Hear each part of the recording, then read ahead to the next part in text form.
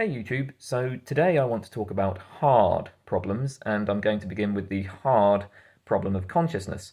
I'm sure most of you are familiar with the hard problem of consciousness, but the basic idea is that consciousness does not seem to be susceptible to anything like a kind of standard scientific explanation. It seems that if we ask, why or how does consciousness exist? It seems like the normal explanatory methods that we have in science are just not going to answer this. So the thought is like, even if we had a complete description of the physical states of the brain, the physical neural processes going on in the brain, even if we had a complete description of that, we still wouldn't really have an understanding of consciousness, because we would still face this question of, well, like, why is it that these neural states are the ones that realize consciousness, right? So, when I look at a wall and I see a particular color, I'm undergoing a certain conscious state, I'm presented with a certain phenomenal property, the whiteness of the wall, there's something it's like to see the whiteness of the wall.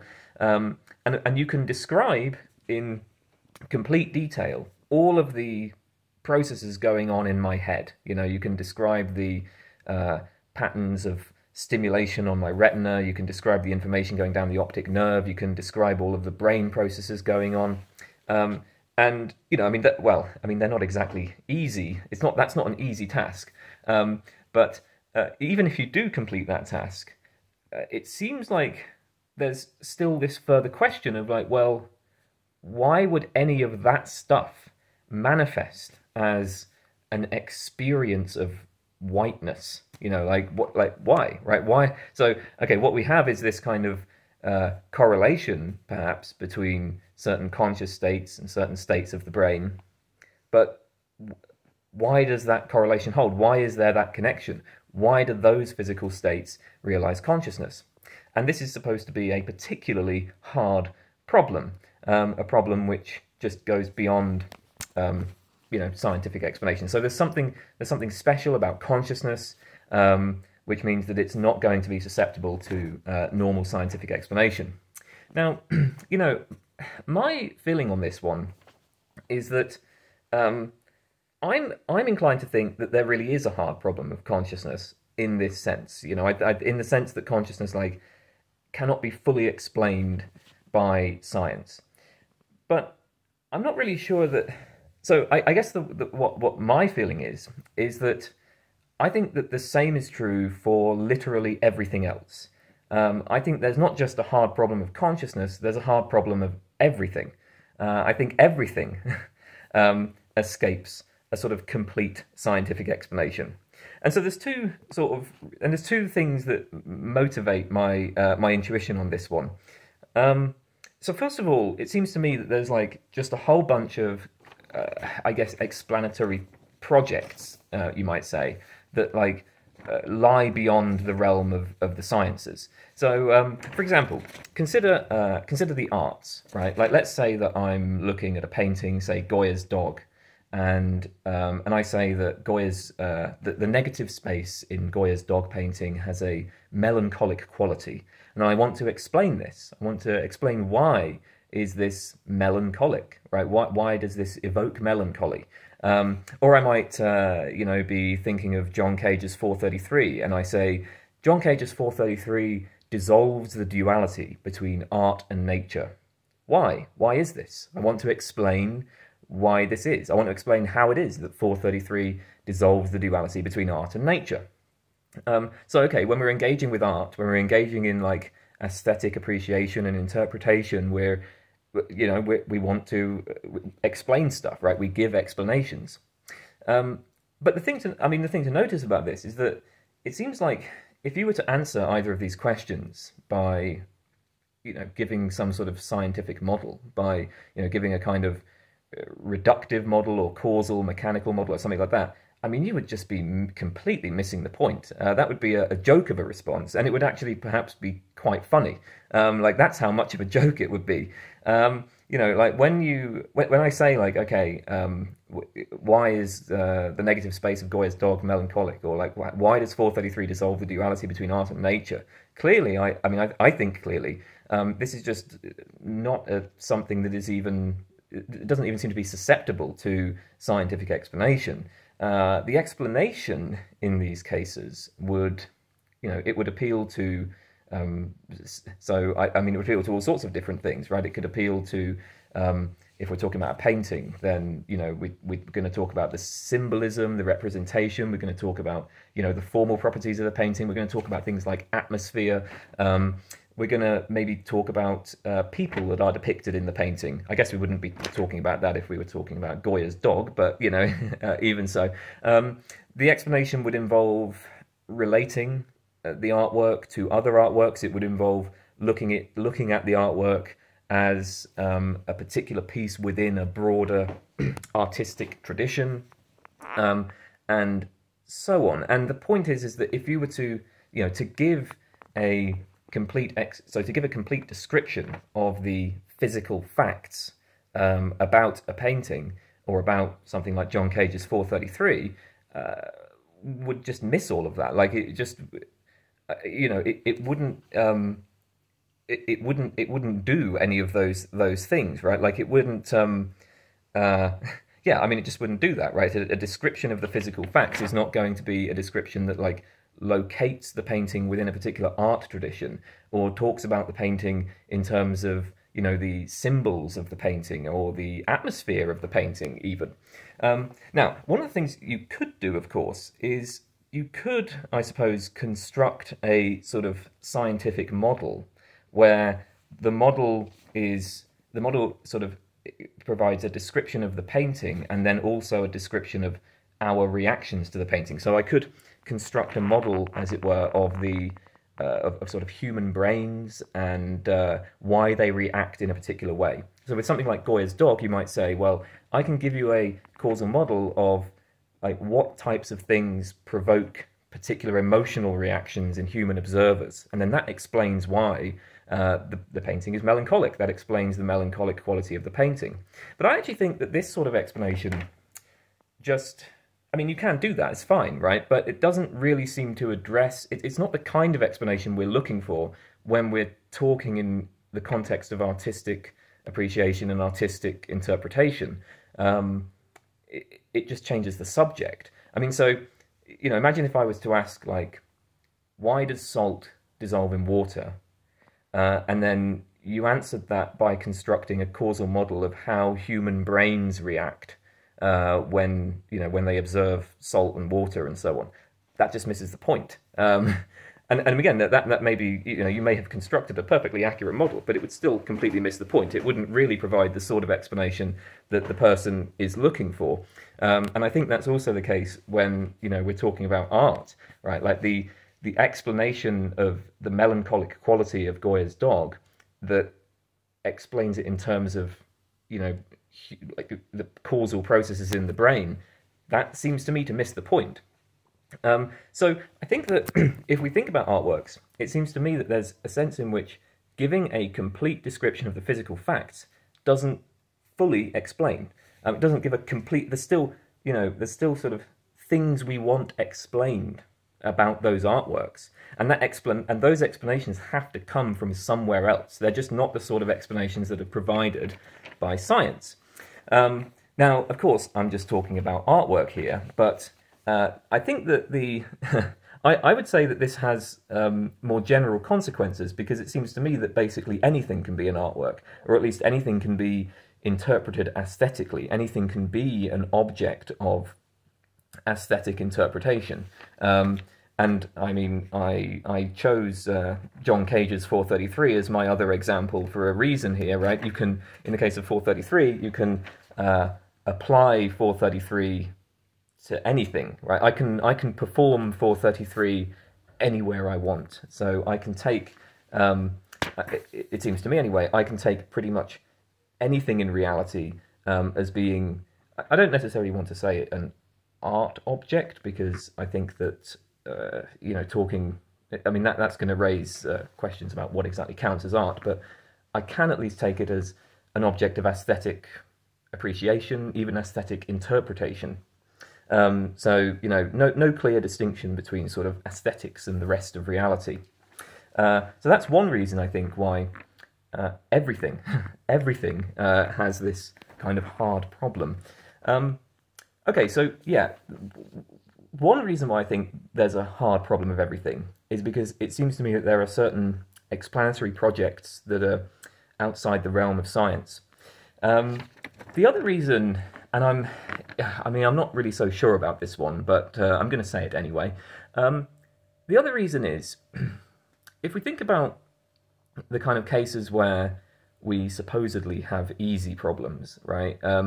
Like let's take, for instance, water and attempting to explain like the manifest properties of water. So we want to explain like why water is a liquid, or we want to explain the liquidity of water. And we do that by sort of breaking water down into its constituent parts. So, you know, we now have very detailed models of, you know, like H2O molecules and how H2O molecules behave. We have these detailed models of the, you know, the molecules and the sort of forces that obtain between them. And then given that understanding of the underlying structure of water, that, I guess the thought is, well, that makes it completely intelligible, like how water has this property of liquidity, how the property of liquidity sort of, it's just clear that the property of liquidity sort of follows from the way that water is constituted in terms of its underlying microstructure or something like that. You know, I want to suggest that, you know, Hume, well, it wasn't just Hume, but lots of people have suggested that there is no conceptual connection between causes and effects. So, you know, I mean, Hume, most famously, I think, makes this point that, look, from any given cause, you can imagine any effect could occur.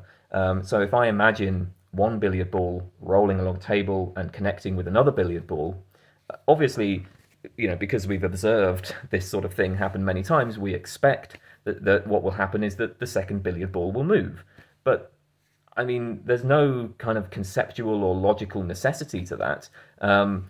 It could be the case that the first billiard ball rolls along the table, it touches the second billiard ball, and then the second billiard ball explodes, or the second billiard ball starts spinning, or the second billiard ball suddenly shrinks and disappears. Anything could happen, right? The reason why we expect the second billiard ball to start rolling in a particular direction is because that is what we have actually observed. That, at least in similar scenarios, like, so in most sorts of scenarios like that, where we have like one ball rolling and hitting another ball, we observe the second ball rolling. So but there's no like logical connection there. So in the same way as that there's no kind of conceptual or logical connection between cause and effect, I kind of want to say that there's no conceptual connection of constitution.